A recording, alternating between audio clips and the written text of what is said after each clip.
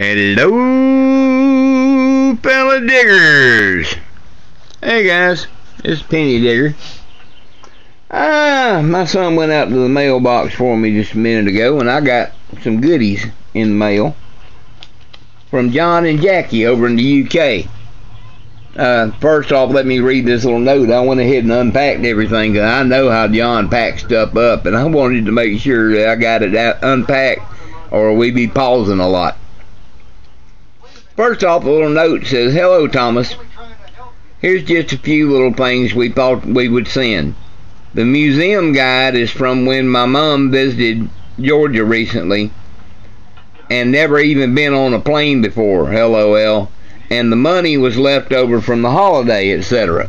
So, they sent me some greenbacks, American greenbacks. 5 ones and a $10 bill. Wow. Expendables. I don't usually get expendables in the mail, John and Jackie. Thank you. Said, "Hope you like the George III Irish bank token, which I know you won't have one of these. Not sure if it's real." Well, it kind of looks like it probably is. It's damn sure old, because it's got the George. Well, if I can hold on to it.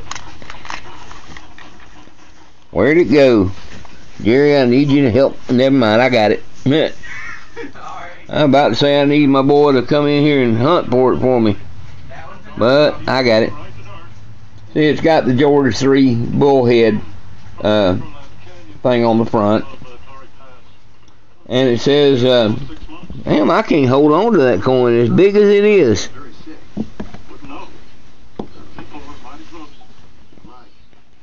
Well, I do need you to come help me hunt for it this time.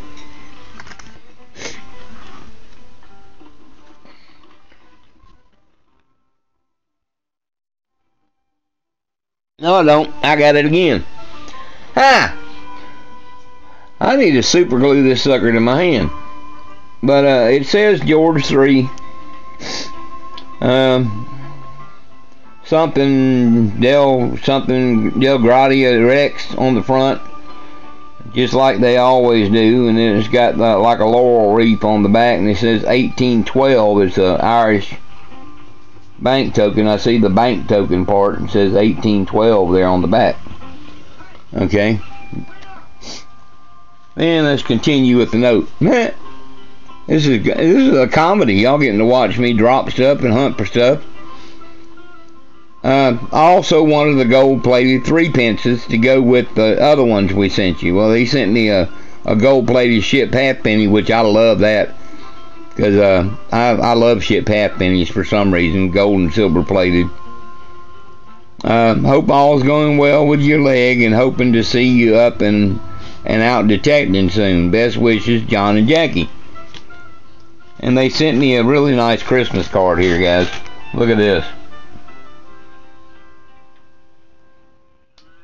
It says, "Wishing you a Merry Christmas and a Happy New Year." And then on the inside it says, "To Thomas and family, season's greetings. Have a wonderful time. Love from John and Jackie." So that's a really nice card right there. And that will go up on the bookcase over there where we always hang our Christmas cards. But now he explains the gold and silver plated threepence. Gold plated on this side with the Queen. And I'm sure all the scratches I'm seeing are on the plastic and not on the coin. And it's a 1960 threepence that they silver and gold plated. It's got silver in the center and the little stars at the top, and the rest of it's all gold plated. But he did not explain this.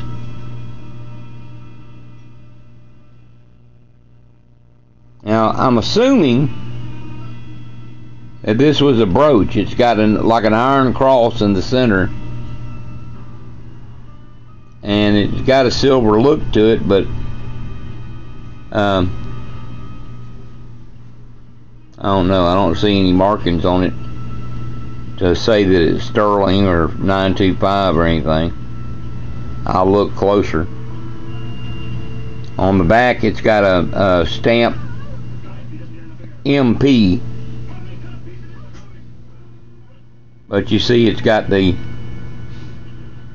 little hole on each side, like maybe there was a pin that went across it. I don't know. I've got no clue what it is, but it's pretty. Very pretty.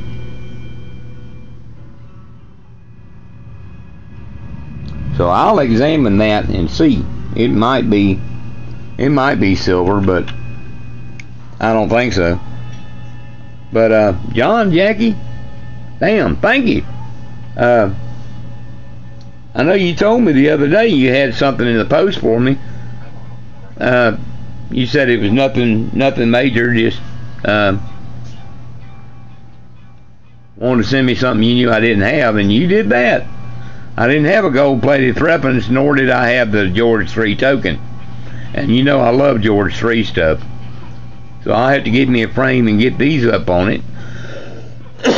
And then once I do, I'll put a picture of how they look up on the wall. And I'm going to get y'all a Christmas card off in the mail, and a little something that, even though I know y'all tell me all the time not to send you anything, I decided back in the middle of the summer, when we were exchanging things back and forth, that I was going to send you one of these. And it's really nothing, but I think you might enjoy it. Give you a little insight into South Georgia country town life. So that's all I'm going to say about that. And I'm going to let y'all go. So until next time, this is your one and only Penny Digger. Ain't that right, Lila? Hey, baby. And we're out.